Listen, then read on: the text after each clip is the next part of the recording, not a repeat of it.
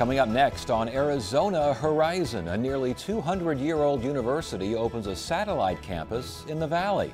Also tonight, we'll hear about efforts to preserve historic buildings at the State Fairgrounds, and we'll visit with a New York Times best-selling science fiction writer. Those stories next on Arizona Horizon. Arizona Horizon is made possible by contributions from the Friends of Eight, members of your Arizona PBS station. Thank you. Good evening and welcome to Arizona Horizon. I'm Ted Simons. Two separate groups of bounty hunters are being questioned after mistakenly attempting to raid the home of Phoenix Police Chief Joseph Yonner. Arizona Republic reports that the incident occurred at about 10 o'clock last night after the fugitive recovering agencies received false information that a fugitive was hiding at the police chief's address. The owner of one of the agencies was arrested this morning on charges of criminal trespassing and disorderly conduct. Arizona State University ice hockey today announced a partnership with the Arizona Coyotes. The agreement calls for the ASU team playing at Glendale's Gila River Arena for 4 games during the season and hosting a Division I hockey tournament, the first of its kind for the Valley. To partner with such a great organization that's committed to hockey here in the Valley is a special opportunity. You know, they could easily have turned their nose to this whole thing, and they've welcomed us and embraced us with open arms, and it speaks volumes to the character of the ownership group that's currently in charge over there. The rest of ASU hockey's regular season will be played at Oceanside Ice Arena in Tempe. St. Xavier University is a historic Chicago-based school that this week opened its first satellite campus. The location? Gilbert, Arizona. St. Xavier is also working to partner with ASU on a plan that would allow students to take courses at each institution. Joining us now is the president of St. Xavier University, Dr. Christine Wiseman. Welcome to Arizona Horizon. Thank you very much for the opportunity. Well, and welcome to Arizona, too. Describe St. Xavier University for us. St. Xavier University is nearly 170 years old. It is the oldest Catholic institution of higher education in the city of Chicago. It is the oldest of 17 Mercy institutions across the United States, and it is now the first higher education institution in the town of Gilbert. Interesting. And founded by the Sisters of Mercy? It was. Back in 1846? What part of Chicago now are you based in? We actually are on a street called 103rd in Pulaski, which really is the demarcation of the southwest corner of the city of Chicago. Okay. How many students in general do you have in Chicago? In Chicago, we have about 4,400 students, about 3,000 undergraduate students, and the others are graduate students who either attend classes or attend online. This sounds like a historic university. It figured out how to do things a long time ago and probably doing them pretty well. Why expand, and why expand to Gilbert, Arizona? Well, actually, I would say initially it was not planned. It was the result of an offer to make contacts by a business faculty member who was then employed at St. Xavier University, who had professional contacts, and I think even a brother who was professionally occupied in Gilbert, Arizona, and knew the goal of Gilbert to bring a private faith-based higher education institution to the town itself. So when talks initiated, was it just kind of a hello, how are you kind of thing, or were both sides pretty interested from the get-go? Well, I think that initially we had a conference call to see whether this was an opportunity that was viable, whether it was an opportunity that we would pursue because it was both appropriate for us and, you know, and appropriate to the town. And so we had that initial conversation, and then we met in 2012 at the town offices, and I think we met for a period of 4 or 5 hours to talk about various aspects that would result in some mutuality. And I think we came away really liking the town, liking the people that we had met. We also found that there was a mutuality in what they sought in faith-based higher education and the needs of their own townspeople. It almost sounds in some ways serendipitous here? I would say. It was. I mean, it was not, obviously when you are a 170-year-old institution that began serving, the needs of populations that were historically underserved, it's not something that you consider doing initially. Talk more about that, because I know that the majority of your students in Chicago now first generation and first minority? Generation, 61% first generation. If we look at our applicants for our first year entering class, they are 48% Hispanic and Spanish-speaking students. They are about 15% African American. They are about 30% white, and then there are 2% Asian, and we have an additional 2 or 3% who are of many ethnicities. Is that a point of emphasis, or is that just evolution? I think it is the evolution that comes with a mission of bringing higher education to underserved populations. In 1846, they were women and girls who otherwise had no access to higher education. Now, of course, for the first time in history, I think women are the largest majority in the workforce of the 21st century. And so it began with women and girls, and it has continued to serve the needs of an underserved population. That's our mission.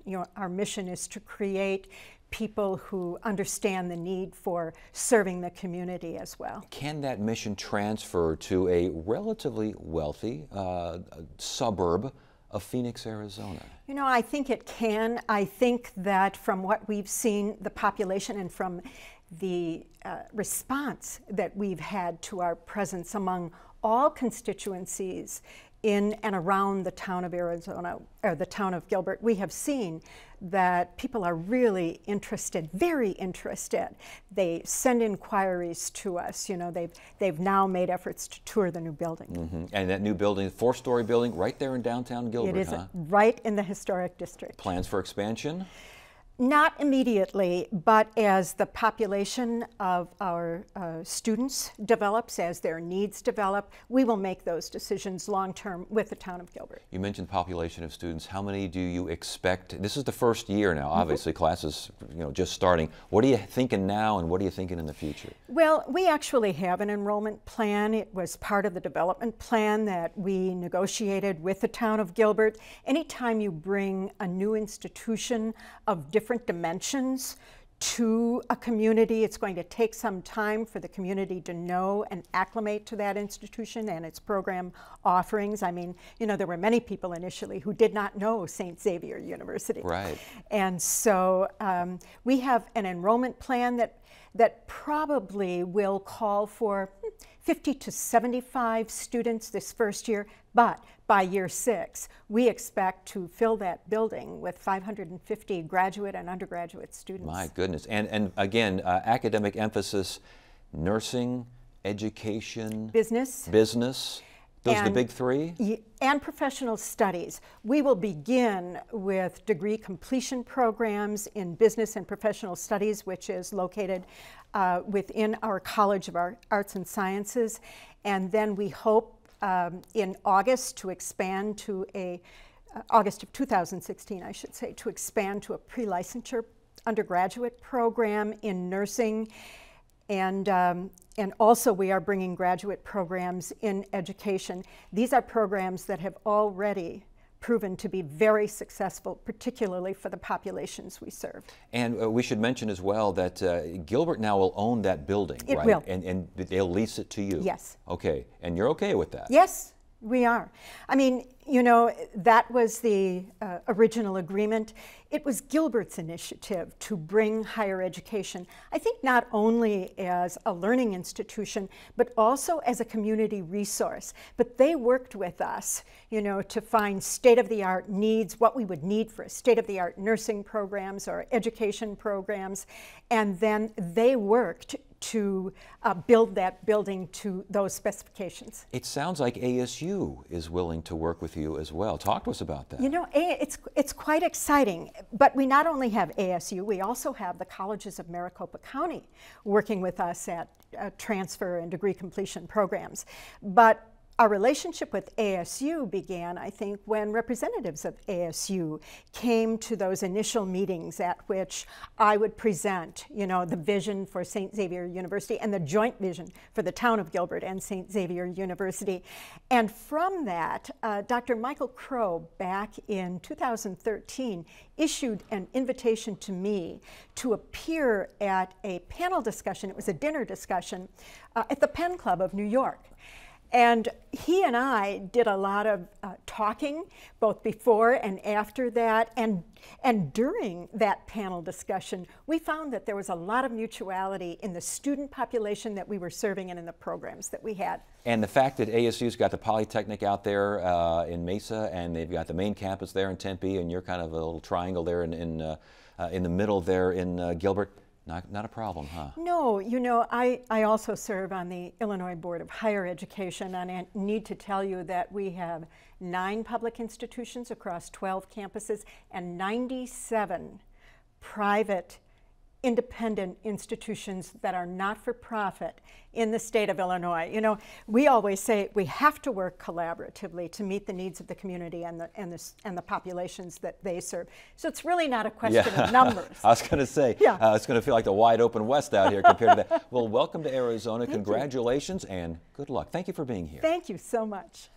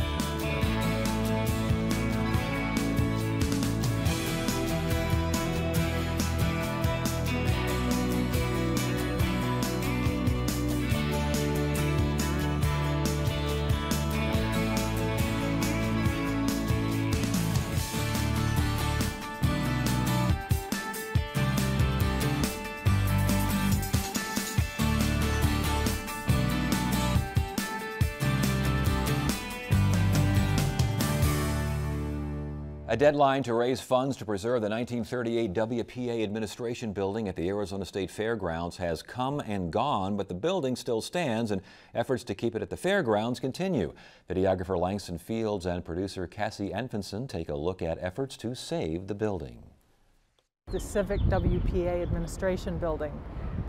This is our key concern, saving this particular building, because it's got sort of a bulldozer on its head.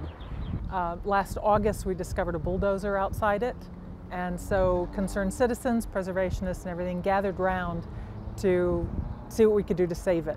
It needs 100% restoration. The stucco is pulling away from the adobe walls, the windows need care and attention. It's also that, for example, the plumbing and the electrical are original. So it's time to upgrade. They look at what's revenue and what's stagnant and not bringing in revenue. They know that they can get revenue from parking. So sadly, if this building was to come down, it would be for parking. All of the buildings need maintenance. If you look around the fairgrounds, all the buildings are structurally sound. They have incredibly good bones, but they look tired. We're talking quite a bit of money, and the fairgrounds doesn't have it. If we can get that maintenance program established, then all the buildings are a part of that. What we'd like to do is create sort of a fund that builds on itself. So in addition to looking at one building, the group of buildings, we're also looking at the future of the fairgrounds. And to do that, we need measured drawings. What we want to do is have quality measured drawings for these buildings. To do it the traditional way, it would take you months because of the size of the buildings. So today we have a technology called laser scanning. Laser scanning comes in and it will basically shoot lasers in a rapid fire succession to record every point of a building. We can do that in about a week maybe. As far as the laser scanning for here and the importance of it here on the fairgrounds is it gives us those measured drawings, so at any time any restoration is done, we can look at those drawings and we know that building intimately. If the building is significantly important, then the drawings can go to the Library of Congress and be stored there. This building behind me, the Civic Building, has got an August 1 sort of deadline. And we don't have all the money we need. And our biggest problem has been getting the word out. I think that if we talk about right here and now and who would be most interested in these fairgrounds, you're going to get outsiders, but it's going to be the people that live here in this state. If every family and business in the state of Arizona gave $1, we would be able to do it all. Those working to save the building will present their preservation plan for the site to State Fair officials tomorrow. We want to hear from you. Submit your questions, comments, and concerns via email at arizonahorizon@asu.edu. New York Times bestselling author Paolo Bacigalupi has a new book out that is set mostly in Phoenix. The Water Knife tells the story about the near future when the American Southwest has been decimated by drought. When a game-changing water source is found in Phoenix, a spy and assassin, also known as a water knife, is sent to investigate. We spoke to Paolo Bacigalupi about his new novel. Welcome to Arizona Horizon. Thanks for having me. You know, I'm getting through this book, and this is quite, I mean, there's a lot going on in here, a lot happening at all times. How did the idea, it's dystopian to a certain degree, American Southwest water, how'd you come up with all this? Well, I've always been interested in Southwestern water issues because I used to work for an environmental magazine called High Country News. And so I followed a lot of science journalists. I was the online editor there. And the science journalists who were reporting on the issues in the Southwest were people like Matt Jenkins, who was reporting on how Lake Powell was getting lower and lower, and how Lake Mead was getting lower and lower, and how Las Vegas was digging deeper and deeper into Lake Mead to get water, things like that. But also people like Michelle Nijhuis were reporting on climate change and how that was already affecting the ecosystems in the western United States. And all that was happening, you know, I first started thinking about this maybe 10 years ago, and stuff was already happening. And since then, it's only gotten more and more interesting. So yeah, it sort of sucked me in, I guess. So describe the novel's landscape, because again, this is the future, and it feels like it's a little bit out in the future, but not that far out in the future, right. And things are very different than they are now. Right, yeah, it's sort of the 20 minutes into the future sort of feeling. So in this future, there have been mega droughts that have been sweeping through the country and changing the landscape quite a lot. So there are massive forest fires that are happening, there are huge dust storms that are occurring. Las Vegas and Phoenix are sort of locked in a fight for water, and each of them has terrible water rights on the Colorado River, and so they're each trying to sort of jockey for position. But unfortunately for Phoenix, Las Vegas has planned better. Yeah, I was going to say Las Vegas seems to have the upper hand here. They certainly have a better a militia out there. I guess they're kind of a militia. The Water Knife and Angel, the main character, the Water Knife, describe them, describe him. So water knives are basically sort of the 007s of water, and they're the people who go out on behalf of Las Vegas. Las Vegas has sort of hired this cadre of thugs, basically, who will go out and give people offers on their water rights that they can't refuse. They'll blow up other people's water treatment plants, and all the time while giving Las Vegas a certain plausible deniability. It's like, well, we don't know what happened over there. We don't. It was sad about that explosion there, you know. Yeah, but all the time ensuring that Las Vegas has enough water to keep their economy going and keep their sort of arcologies running. Arcologies, and these are actually these kind of weird indoor kind of self-sustaining systems that I guess the haves have and the have-nots just kind of look at. Right, they're almost entirely self-contained cities. You know, there's living environments, there's recreational environments. In Las Vegas, they've built these giant arcologies called the Cypress arcologies, and they've got hanging gardens and waterfalls, and everything that comes into them just eternally gets recycled and kept. So all the water that comes in, they reuse and reuse. All of their waste is reused and everything, and that's their sort of solution to the increasingly devastating outside environments that they're dealing with. For something like this, what comes first? Do the characters come first, or does the scenario come first? Theme for me, oftentimes, so is the first thing. Yeah, and I think for me, like this one, originally the thing that kicked me off to write this book was that I was down in Texas in 2011 during their droughts, and I was just astounded at how bad things were. But one of the things that really struck me was that in the middle of this terrible drought down in Texas, where farmers are putting their cattle down because the land can't support them, and they're having rolling brownouts because they don't have enough water in their dams to generate hydroelectricity, at that same time as all that's happening, you realize that climate data basically indicates that's likely to be the new normal for Texas. And that's really striking. But then even more than that, what was striking was that Rick Perry, who is once again a presidential candidate, was going around and encouraging people to pray for rain. And that, for me, thematically was really interesting. The idea that we know we're going in a certain direction, and then that our leadership is in denial about it, essentially. And what kind of future does that create? And then you start creating characters in that future and start to live in it and try to find out what it feels like. The characters ever surprise you?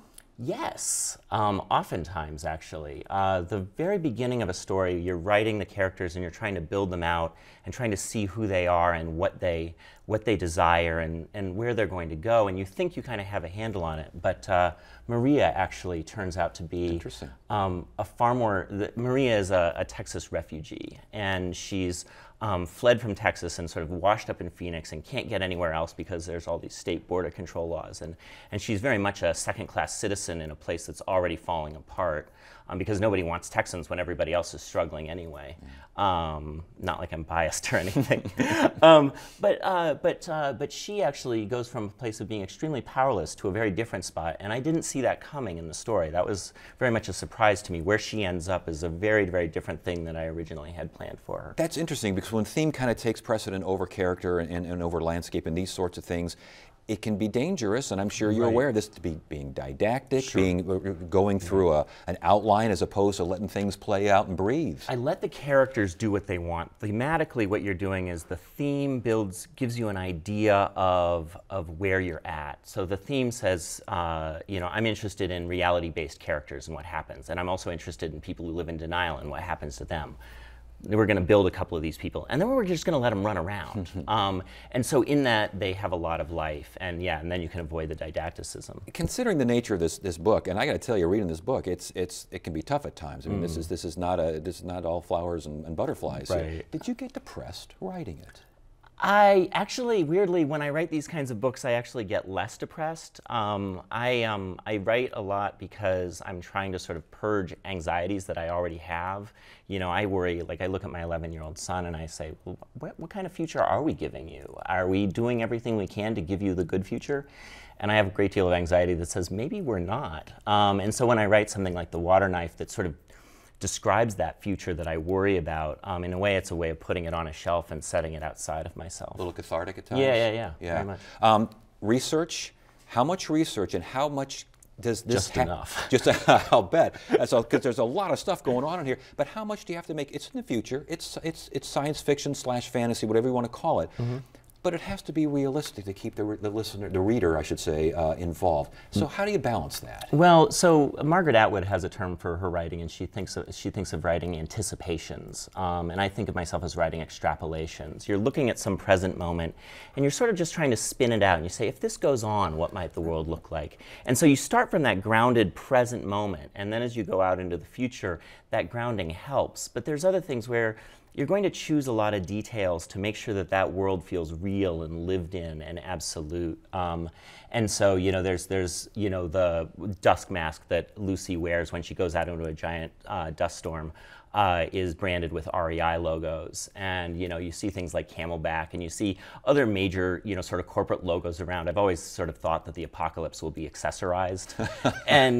But that also gives us a sense that there really is this real future, and it really is connected to our present. There's a little Blade Runner-esque thing happening there where you recognize something, but then you don't recognize it. But again, how do you do that without teaching people, without trying to teach, or do you want to teach a lesson here? Well, I think I don't think you want to teach a lesson. I think you want to give people a chance to live inside of a different skin. I think that fiction's power is that it builds empathy. You get to live inside of somebody's skin that you don't know and have never cared about. And in this case, we're living inside of the future. The idea is that we go out into the future, whether that's 50 years or 100 years into the future, and we say, what does it feel like to live in the skin of a climate refugee? How does that feel? How scary is that?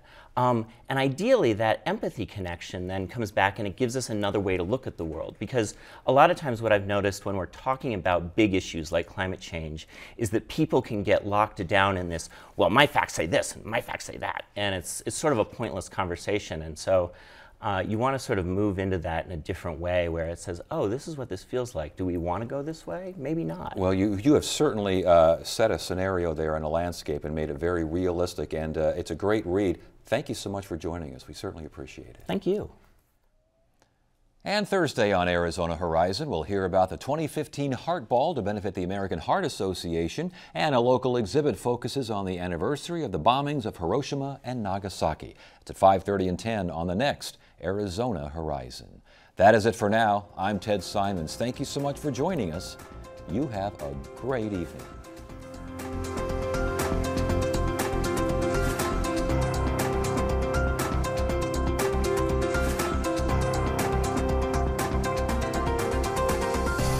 Arizona Horizon is made possible by contributions from the Friends of 8, members of your Arizona PBS station.